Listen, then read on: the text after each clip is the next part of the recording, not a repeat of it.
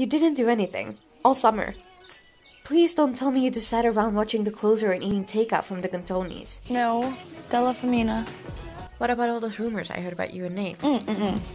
Completely untrue. They just got people off my back about being sad, and then Nate could do whatever he wanted, so it worked out for both of us. You're telling me you didn't have any fun with anyone all summer? Well, there's this hot lifeguard that asked me out, but I turned him down.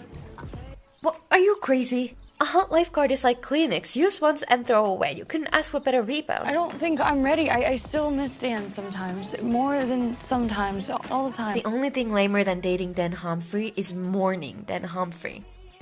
And the only reason you're still sitting Shiva is because you hadn't got back out there, had your summer fling. Yeah, the triplets are skirted, but not before teaching me some Portuguese tongue twisters. I'll see ya. James is the classiest guy I've ever met, you know? He drinks gin martinis and he speaks 6 languages. And he gave me this amazing Bulgari pearl choker with a gold B clasp on it. I thought your dad gave you that. Who's James? Oh my god, B!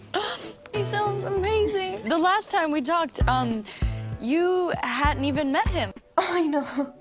He swept me off my feet. He's so charming. Plus, he tells the best stories. You're lying. I'm not. Your eyes are doing that thing where they don't match your mouth. I wasn't aware that robots got jealous. Did they update your software while I was away? Come on.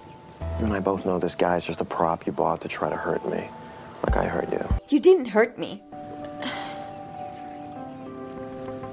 Well, I will admit, waiting for you in Tuscany the first few days were mildly humiliating. But when I realized you weren't gonna show, I rallied. Luckily, made a friend on the trip over. Boring Ben? My dad's ex-employee, by the way. I had him fired just for you. Well, I owe him everything. He introduced me to James. You know, I think he might be the one. Prove it. I don't have to prove anything. But if you want to get to know James better, I'll bring him to dinner tonight. I hope that you like him just as much as I do. Oh, and if by that you mean I won't like him at all, then you're right. I'll see you at 7.